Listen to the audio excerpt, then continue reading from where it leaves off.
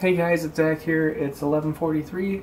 I was just doing another video, so I'm in the same clothes, but I thought I'd make this one shorter and make it a coffee chat. Because as everybody knows, coffee makes everything possible. I thought this thing said better. Possible.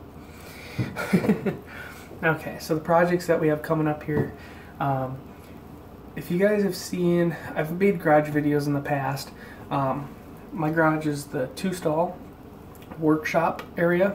It's like a probably 8x12 or 8x10 work area with the workbench in it.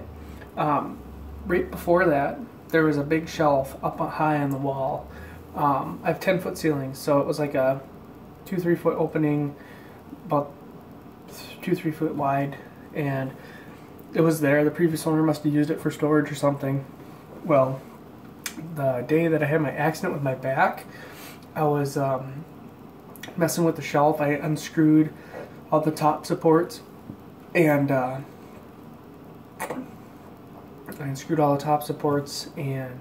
I was gonna knock it down, but it's screwed in on the back, and I didn't know it. So I'm like, it was just hanging there. I'm like, what the hell?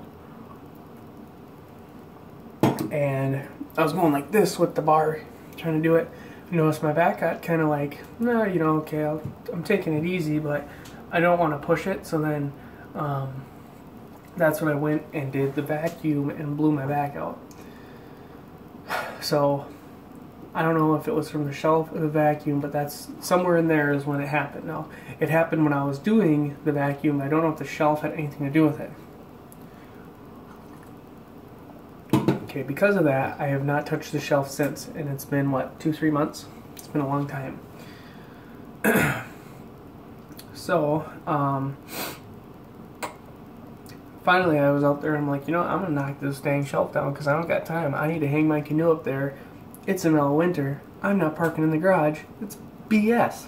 So, I get up there and I knock that thing down, figure out how it works, knock it down.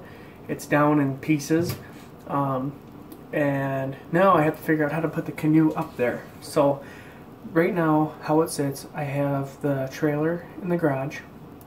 I have the big green bagger bag full of stuff in the garage.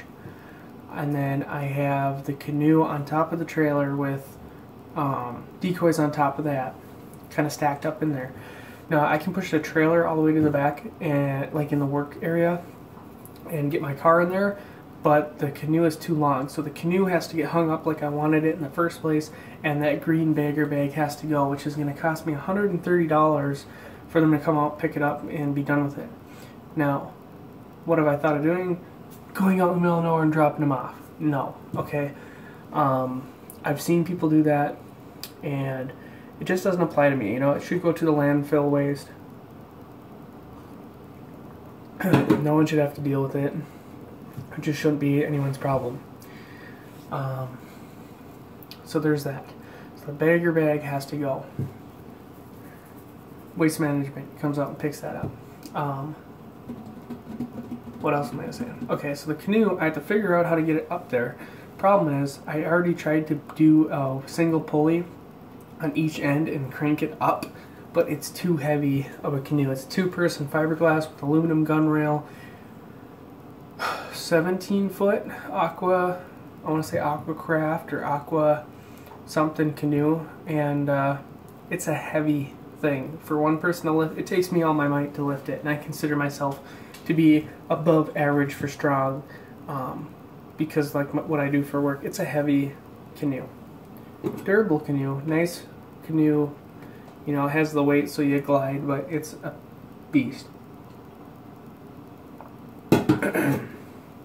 So, doing research online and seeing people using a double, kind of like a double. They put a pulley up top, pulley on the canoe, or sorry, they put a solid mount, goes down to the canoe, which is a pulley, goes up to a pulley, across to a pulley, down to a pulley, over to a pulley, to the hitch point.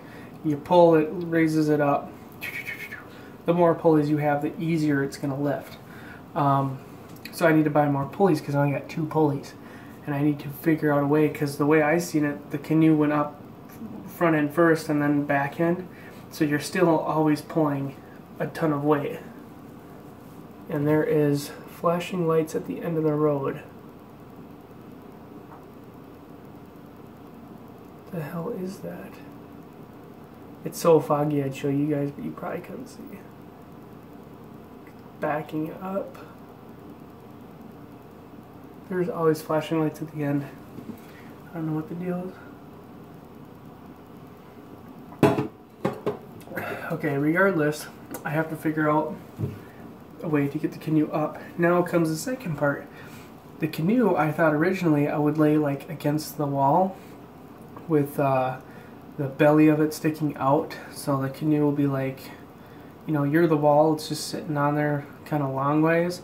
Then I thought, well, if I put it up,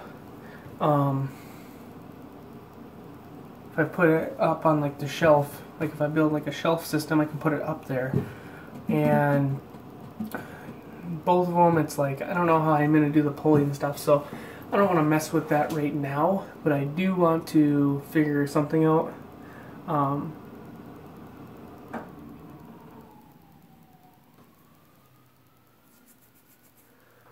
I need to figure something out for it. So once the canoe's off, then the trailer's free. Then I can push the trailer back. Then I also need the trailer free because I don't know if people that have the bagger system, I don't know if they can come in the alley. So I might have to hoist that up and set it on the trailer, and then bring the trailer around front, and then they can pick it up off the trailer. So that's another thing too. I would drive it all the way to the dump, but I don't think the car would make it through the dump, because the videos that I see, you're driving through the trash. I don't think the car will make that. And I actually don't know how much weight is in there. It's about 2 yards of small pieces of roofing material, so I think it's probably pretty heavy. There's the ambulance. Great. Always an ambulance at the end. Okay, so once the bagger's out of there, that'll be like tons of space. We'll get the canoe put up. That'll be good. The trailer pushed back. I can park my car in there all the time. It'll be just how I want it. Next year, okay, the trailer's going to be coming out. We're going to redo the fence. It'll be 6 feet high fence. Matches the neighbors over here. In the back, my alleyway, it's my garage, fence on both sides. This is like a little 4-foot picket fence, so you can see right through it. That area there doesn't get enough sun to grow grass. It's about 6 to 8 feet wide, so there's really nothing you can do over there. But there's a big rock in the ground that needs to be dug up, rolled out of there, because I was going to park the trailer over there, and as you guessed it, the trailer had to go over the rock, which I was able to do, but it wasn't as easy, because to get it in there, I have to do it by hand, and when you're trying to hand push the trailer over the damn rock, it's annoying.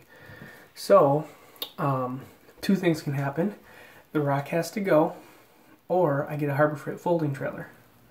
Both are great ideas, okay? Regardless, I want the rock to go, because that is going to eventually be a very nice storage area for whatever it may be.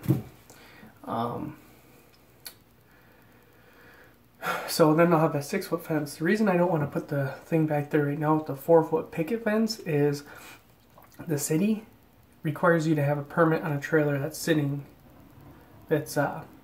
back there.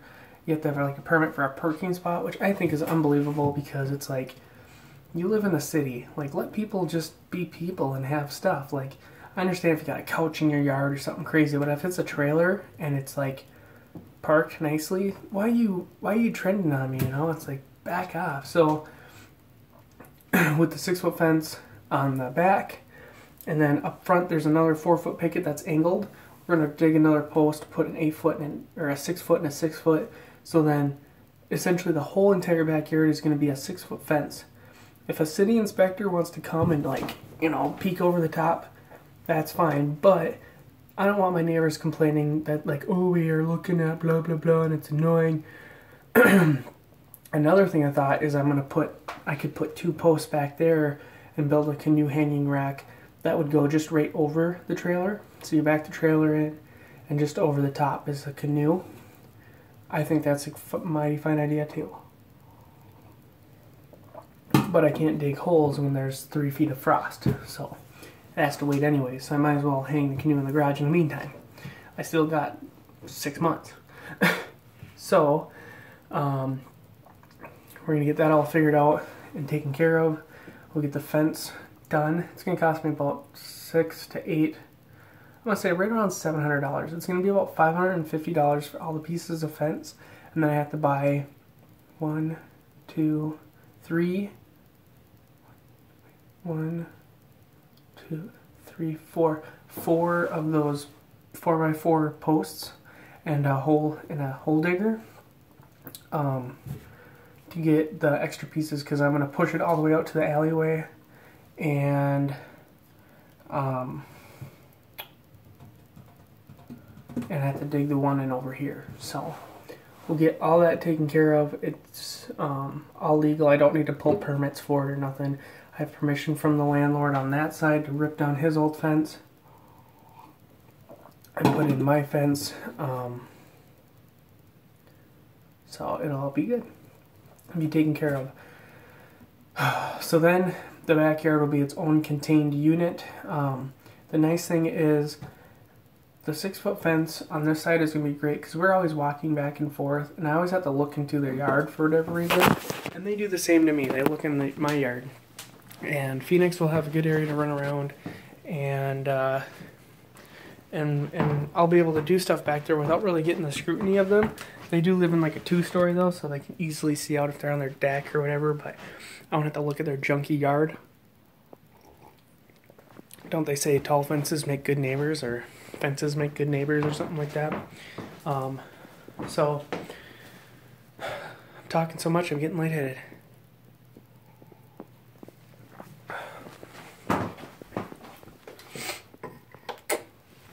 This winter I wanted to do the carpet and the linoleum in the house. I don't know if I'm going to get around to it.